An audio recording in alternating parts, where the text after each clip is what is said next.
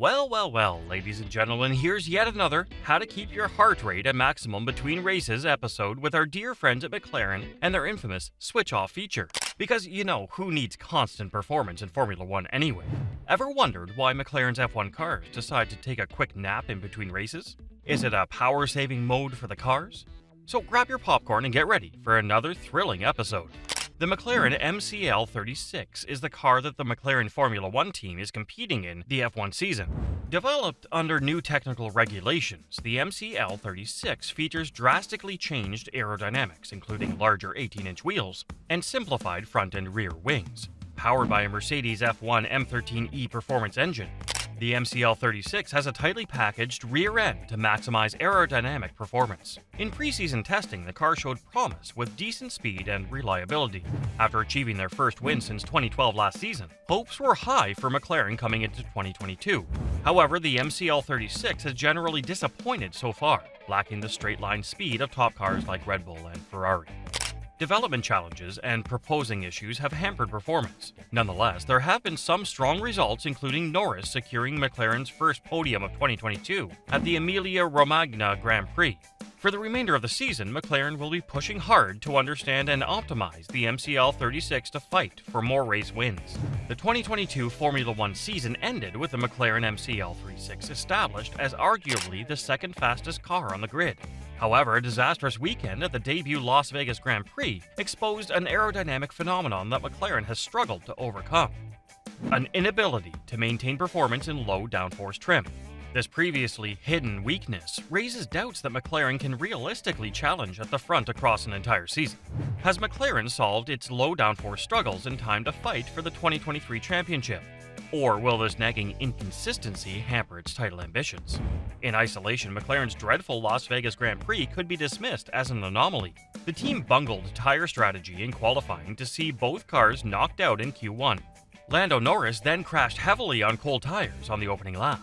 Later in the race, Oscar Piastri's valiant fightback was ruined by a late pit stop to avoid disqualification on fuel regulations. Individually, none of these issues stemmed from any weakness in the MCL36 design itself. Yet, even if everything went smoothly, McLaren was never on pace to match its recent front-running speed. The low downforce Las Vegas circuit configuration highlighted a specific condition where McLaren struggles to dial in competitiveness. McLaren admits its 2023 Challenger sees an aerodynamic switch-off when running maximum low-drag configurations. The car loses performance by a greater degree than rivals when utilizing skinny rear wings and other drag-reducing measures. This characteristic plagued them in the low downforce races at Monza, Spa-Francorchamps, and most recently Las Vegas. Technical director Andrea Stella confirms the overall car efficiency drops more severely for McLaren at lower downforce levels. The team loses out on cornering performance by having to trim more wing angles to find speed on long straights. This trade-off means McLaren cannot match the straight-line speed gains of Red Bull and other rivals, utilizing extremely low-drag setups. In basic terms, reducing the rear wing angle should decrease rear downforce and drag in equal measure. But Formula 1 aerodynamics proves far more complex. The front and rear wings interact, so lowering the rear wing angle upsets car balance. The front wing also loses some of its control over guiding airflow around the car.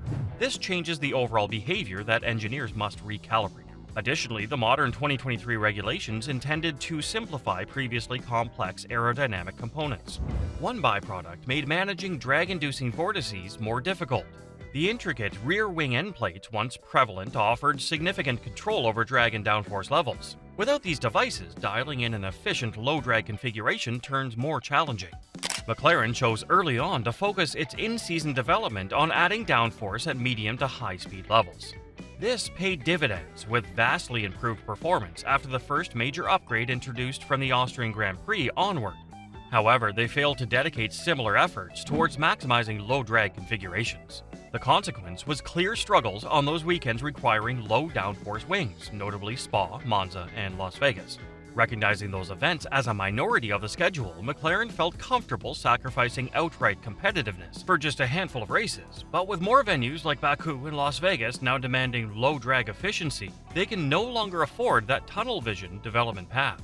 Does McLaren risk leaving championships on the table by failing to master low drag configurations? Or can they selectively prioritize high downforce tracks and still fight for titles? An interesting contrast emerges in analyzing Williams, arguably the grid's lowest downforce car. Logic says Williams should struggle most on high downforce tracks as they cannot generate equivalent loads aerodynamically at lower wings. Data confirms that deficiency at venues like Spain, Hungary, and Qatar. Yet whenever the calendar shifts to lower downforce demands, Williams gains momentum. At Monza and Las Vegas, for example, the car performed far stronger than its established baseline at most events. The team's analysis suggests the FW45 finds better relative aerodynamic efficiency at the lower rear wing angle it runs.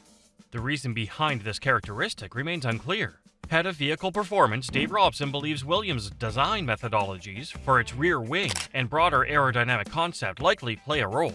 Just as Williams aims to unlock the secrets of its low-drag prowess, McLaren must make this phenomenon a priority to cure. Despite bringing in new rear wing flap to Las Vegas, the team ran their Monza specification beam wing rather than an even skinnier option. This hints that the limitations around maximizing straight-line speed remain. To challenge Red Bull and Ferrari, McLaren requires a more versatile aerodynamic platform. Will a failure to maximize the benefits of a Mercedes power unit leave McLaren still unable to compete with the dominant forces of Red Bull and Ferrari? If McLaren fails to cure its low-drag deficiencies, the additional Mercedes engine power risks getting wasted.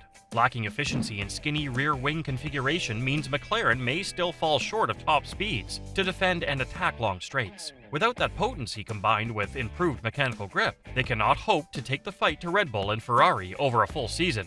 As budget caps limit development opportunities, can McLaren realistically address both low-speed and low-drag weaknesses in time for 2024? The restricted budgets inherent to Formula One's financial regulations put intense pressure on development priorities. With glaring deficiencies in both low-speed corner traction and low-drag configurations, McLaren may lack the resources to fully optimize both areas. If forced to choose one weakness to mitigate versus the other, low-drag solutions seem the wiser path to pursue championship aspirations. Does the 2024 regulation stability play into McLaren's hands to iterate existing designs rather than reinventing radical concepts? Thanks to mostly stable technical regulations, McLaren can devote focus to sharpening existing design concepts rather than having to relearn core aerodynamic behaviors, as in past years. This iteration should allow more rapid analysis and development provided they commit resources to the critical low-drag solutions. Familiarity with the engineering direction breeds refinement. McLaren remains adamant that intentionally sacrificing performance at a handful of events proved worthwhile to transform general competitiveness. But with sturdier budget caps restricting development, no team can afford glaring weak spots. Just as McLaren vows to resolve mechanical deficiencies harming slow corner traction, mastering low-drag configurations must take similar priority. Otherwise, even with a powerful Mercedes engine arriving in 2024, they risk leaving race victories and championship ambitions stranded in their dirty air. And that, folks, wraps up our electrifying journey into the mysterious world of McLaren's F1 cars and their peculiar switch-off mode. Will we ever decode the reason behind this unconventional pit stop strategy? Probably not, but hey, the intrigue is half the fun. If you've enjoyed this roller coaster of confusion and amusement, make sure to hit that subscribe button and ring the notification bell because you never know when McLaren decides to throw another curveball in the racing world. Will they finally reveal the mystical secrets behind the switch-off saga? Stay tuned to find out, and we welcome your thoughts on the matter in the comments section. Thanks for watching, and until next time, bye.